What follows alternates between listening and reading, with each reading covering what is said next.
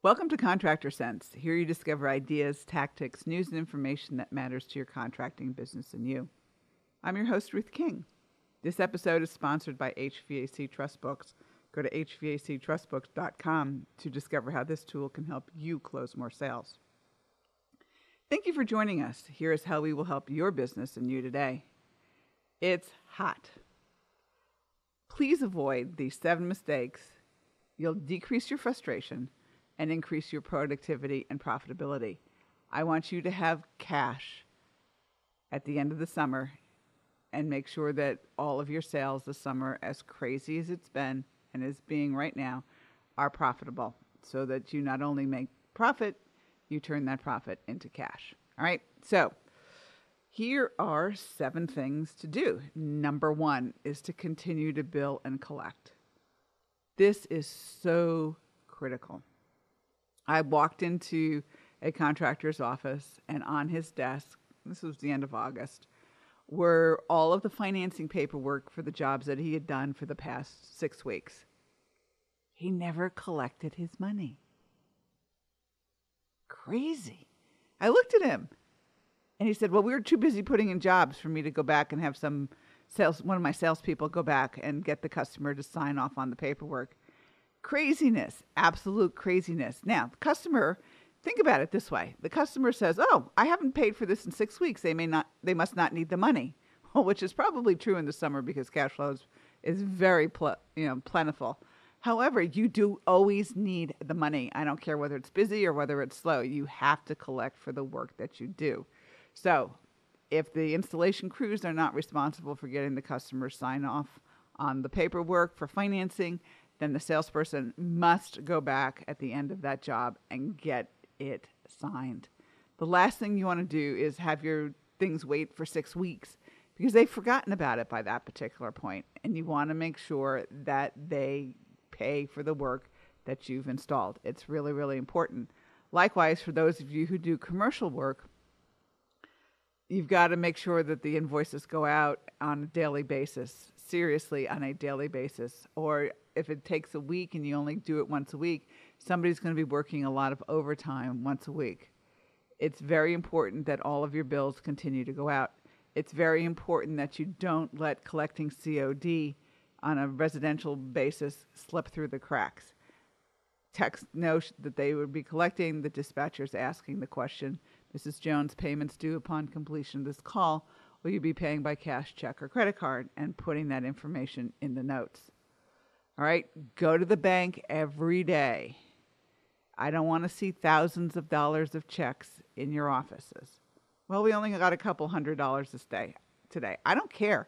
Go to the bank every day. Now, some of you have remote capture, which means you can make a deposit every single day. Even if it's $500 or $200 or $100, make the deposit in your bank account every single day. Get used to it. It's your cash.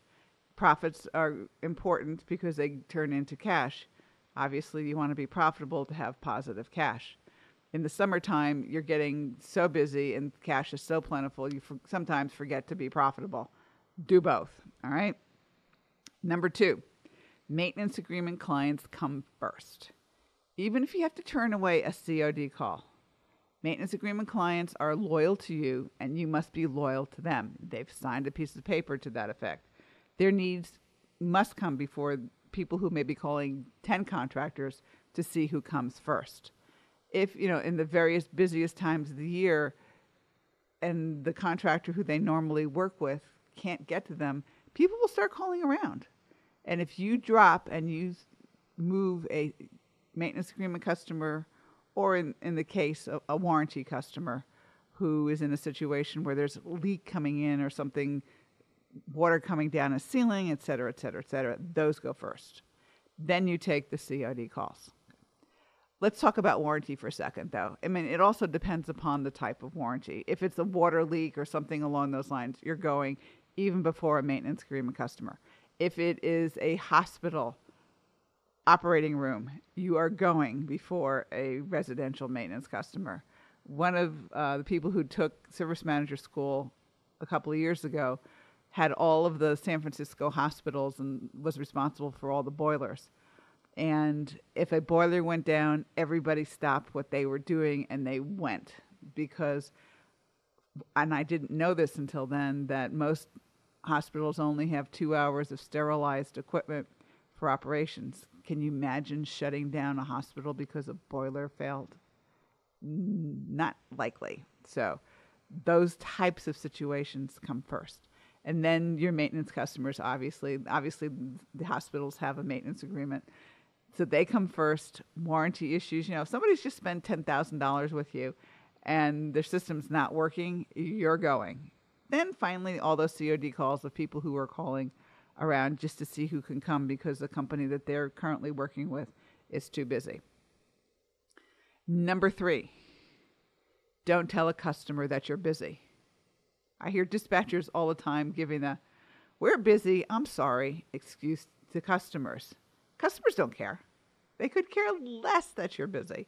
All they want to hear is that you're going to take care of their problem quickly.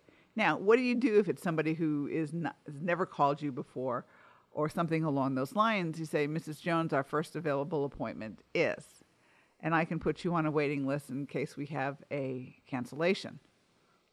And if it's 2 days or 3 days later, then you can say, "We will call you the day before to make sure you still need us to come out." So if these are people who don't know you from, this is the first time they're calling because they're searching on the internet for somebody to come out and take care of them, they're not your priority. And they also don't care that you're busy. Okay. So the idea is to tell the customers what you can do for them rather than what you can't do for them. And reassure them, obviously, that you're working to get their problems resolved as quickly as possible. Now, let's take the situation where you do have a maintenance agreement customer and the earliest you can get out there is like 7 o'clock that night. And the customer has 2 systems in her home. Or it's a situation where it's 4 o'clock in the afternoon in a commercial environment and you can send somebody out. It will be overtime for the commercial if there is not overtime with the maintenance agreement. Some commercial companies do no overtime. Some actually have overtime. Here is the question to ask. "Mrs. Jones, thank you for being a maintenance customer. I can have a technician out there tonight. It will be somewhere between 7:30 and 8 or 8 and 9, whatever the time frame is. Would you like me to send him out then, or would you like me to have him come first thing in the morning?" And some of your maintenance customers will say, "Now just have him come in the morning. I have another system," et cetera, et cetera, et cetera. Or others may say, "Yes, get out here even if it's 9 or 10 o'clock tonight." And in those cases, you're going whether it's 9 or 10 o'clock tonight. From a commercial perspective, if the customer is a maintenance customer, but there still are overtime charges, and they call it, let's say, 4 o'clock in the afternoon, you can say, "Mrs. Smith, thank you for being a maintenance customer. I can have one of our technicians out there at 6 or 7 o'clock tonight. Will somebody be there?" And will be somebody there to approve overtime charges. Unless it's a 24-hour operation, more than likely nobody's going to wait until 6 or 7 o'clock at night. They'll tell you to come first thing in the morning.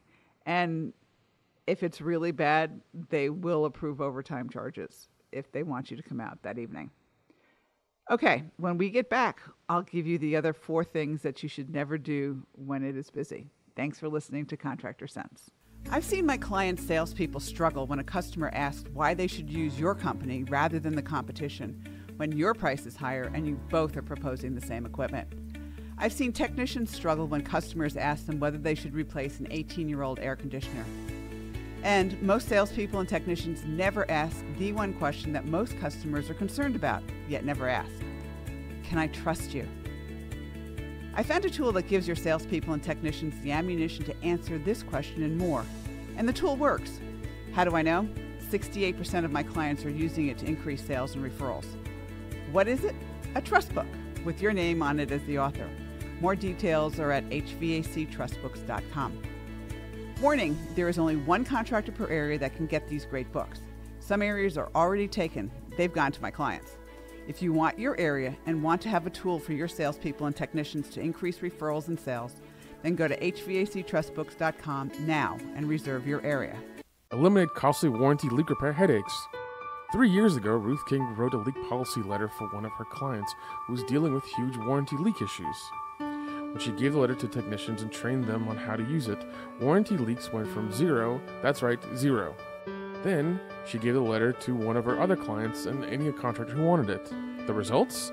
The same, 0 warranty leak repairs. The unexpected benefits? An increase in replacement sales. Ruth shares the letter with anyone and everyone who wants it. So, get your sample leak policy letter for free. No strings, no catches, no guaranteed results. Go to hvacchannel.tv or call us at 877-520-4321. Click on the link in the middle of the homepage to get your free leak policy letter. I hope you experience 0 warranty leak repairs and eliminate a major costly headache. Thanks for listening to Contractor Sense. Before the break, I gave you the first 3 no-nos of when it gets busy. Number 1, you've got to continue to bill and collect. Number 2, maintenance agreement clients come first over COD clients. Number 3, don't tell a customer that you're busy. Okay, let's go on to number 4. I want you to discipline as if it's a slower time of the year. People get sloppy when they get busy, and it's really sad to see. And I mean sloppy, not following the rules. They'll follow the rules when it's slower and not follow the rules when it is busy. I mean, your best technician does something really dumb, really stupid, and you've got to discipline him even though it's busy, as if it were slow. The rules are the rules, whether it is busy, whether it is slow, whether it is, a fireable offense. It hurts like hell, excuse me for saying it that way, to fire a technician or an installer when it is very busy. It really does hurt. But fireable offenses are fireable offenses, whether it's busy, whether it's slow, whether it's hot or in between, whatever. You've got to discipline, and the rules are the rules, and it's tough when it's hot. Number 5, please make sure that there's water in all of your trucks. Make sure your crews have water and that they do drink it. It's critical that they drink water when it's hot. By 4 o'clock in the afternoon, they're probably tired. Drinking water helps them keep alert. Okay. Now, if they're in hot attics or they're on roofs, it's really important for them to come down and take a cool-off break. I had many years ago in the very hot Chicago summer, a service technician go up on a roof and then never come down from the roof. He died of a stroke on that roof, of a heat stroke. So it's really important that they take water, they drink water, that they take breaks. I think most of the supply houses now have water in the supply houses. They have ice in the supply houses. Make sure that all of your technicians take water with them so that they drink it during the day. Okay. Make sure that they look for the signs of heat exhaustion. You want them aware of what may be happening to them so they can prevent getting sick, hurting themselves, unfortunately passing away on a roof, which I would prefer never to happen to anybody. And if one of your dispatchers starts to talk to one of your technicians or installation crews, and the technician is sounding loopy, and I don't know other way to describe that, but they're not making sense, he is to pull over, he's to go someplace cool, get a drink, and basically cool off. There are many areas of the country where they start at 3 o'clock in the morning when it's really, really hot, simply because they have to be out of the attics and off the roofs by 11 o'clock in the morning. If you got to do it, you got to do it.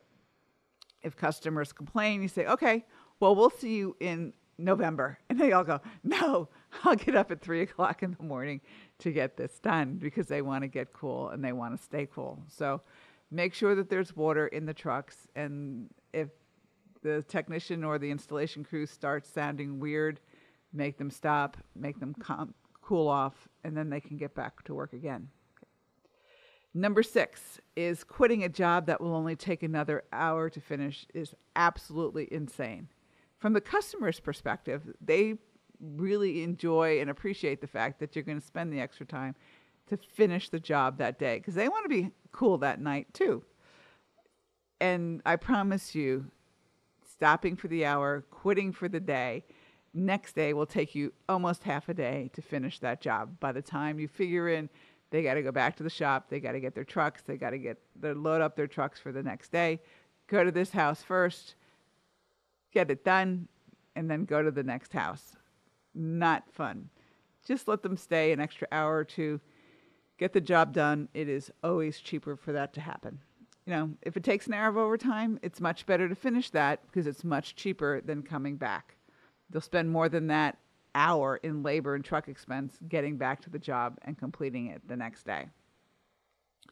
And number 7, not diagnosing completely, i.e., finding the first thing that's wrong because your techs know that they have so many other calls to do that day and they want to go home at a reasonable hour, and they find the first thing that they see, and boom, that's it.